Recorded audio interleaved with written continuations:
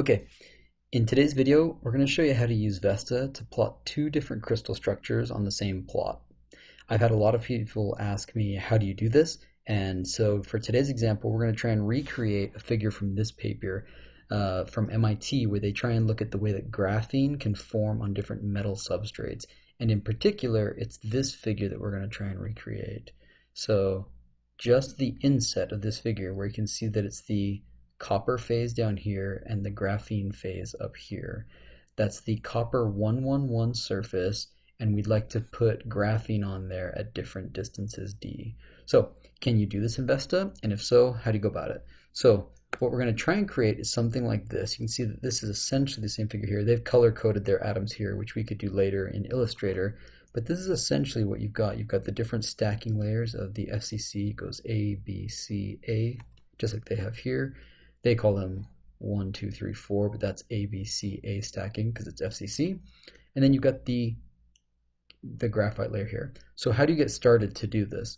Let's start over. We'll do a brand new fresh one. So when you do this, actually I'm going to close this one. We won't save that. To do this, we're going to start by bringing in the copper structure first. Let's start with bringing copper in. So we're going to open that sieve file. So I have those saved. Here's FCC copper. So this is just regular old copper. If you look at its structure, I haven't done anything to this yet. It's just the basic unit cell for copper that one would expect to see. Okay. Now the thing to notice is that here in Edit Data of VESTA, you can bring in different phases. There's different options here, right? This is right now phase 1, which is copper, but we're free to bring in another phase. So I'm going to hit Import. And now I'm going to bring in graphite. I happen to have graphite here, a sieve card for it, so I'm going to bring it in, and automatically now we have two different phases, right? So both of these exist. If I hit apply and I close this window, you see that it's just plotted them directly on top of each other, even though one's cubic and one is hexagonal. So that's not ideal. That's not the arrangement that we want. So to show the arrangement that we want, let's start by looking at copper. So we're going to go to boundary. And let's try and see the 111 surface. So to do that, I'm just going to give ourselves lots of different unit cells to work with. I'm going to go from -3 to 3 in all these different directions and hit apply. It's going to be really big. Then I'm going to draw the 111 plane. So I'm going to come over here to lattice planes. I'm going to do a new plane. And I'm just going to make the 1, 1, 1. And I'm going to make sure that D is set to 1. By default, the D value isn't set to 1, and I wish it was. It makes more sense to set it to 1, so make sure you do that. And sure enough, in pink, now you see that there is our 111 plane. So if I rotate this thing, I can get it so that is basically flat. Okay, so now we could start cutting away some of the items. If I hit S, or come over here to click that, that's my select tool, I could go ahead and start deleting away, you know, all of these copper atoms up here, for example. There's lots of them, so it's going to take a second. And sure enough, you could go by deleting them.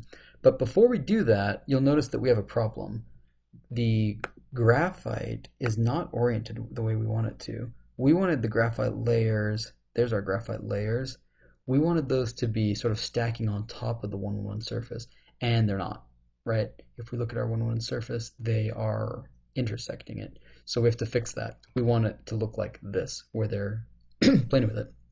So to fix that, we're going to have to go back over here to our edit data, and now we're going to go to our phase data, and we're going to have to orient the copper and the graphite phase to one another. So the easiest way to do that, since the planes in the graphite are along that 0, 0, 1 direction, is going to be to select that. So we're going to orient. Let's click on graphite. That's going to be this layer. We can align orientation of this layer with respect to layer number 1. Okay. We can orient it relative to the 111 direction, or we can orient it to the 111 plane. So let's do that. Okay. So we want the 0, 0, 1. Actually, we want the like that. We want the 0, 0, 1 oriented to it. Okay, see what that did there? We oriented the 0, 0, 1 direction of graphite. That's this vertical direction. We wanted that oriented to the 111 plane. which is what we have here in copper. Now the problem you see is that the distance in this image, D, is tunable and they can change where it's located at. But right now you see the R is actually located below this layer or up here. That's not what we're looking for. We like to tune it. So over here, the position and orientation can be tuned separately. So we're going to tune, it says place the XYZ of this layer at XYZ of layer something. So let's take this and let's try moving it 0.2 of a unit cell, right? Let's move 0.2, 0.2, 0.2. Actually, we can just do 0, 0.2, I think. So we're just going to move it in the Z direction. So we shifted it the wrong way, so let's go the other direction, negative 0.2.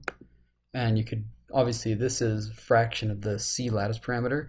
So if we wanted to know the exact D separation, it would just be 0.2 multiplied by that C axis. But now you can see that it's shifted up in the correct direction, okay? So let's take a look at this and see how we're doing.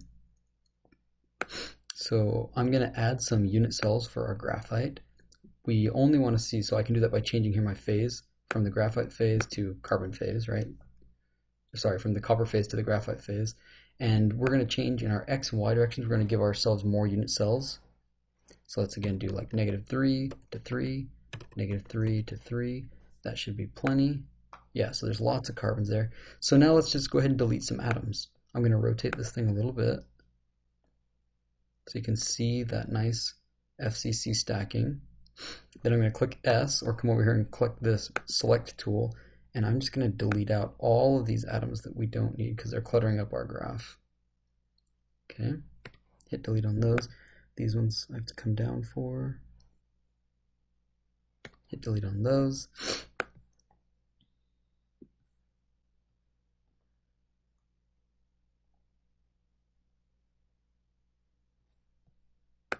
We're going to rotate this one. We're going to translate it up, excuse me. And now we want 1, 2, 3, 4 of these, and I'm going to delete everything below it. So I will delete all of those. Make sure you get them all. Okay, now it's looking pretty good. So it depends on how large you want this. I'm just going to cut mine off right here and right here over there.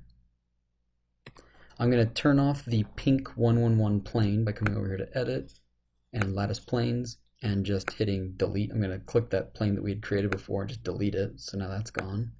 Now there's these old unit cells. Let's get rid of those by going over here to Properties, and under Unit Cell Line, let's just not show the unit cells.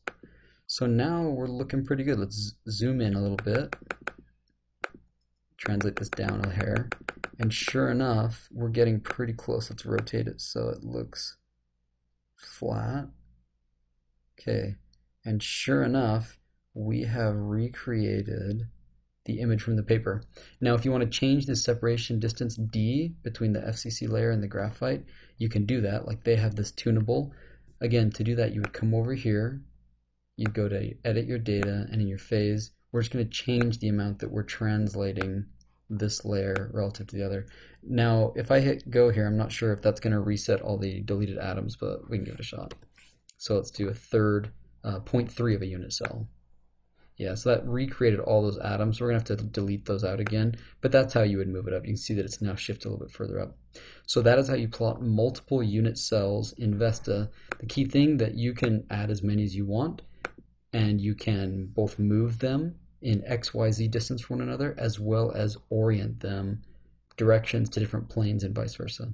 Okay, hope that was helpful.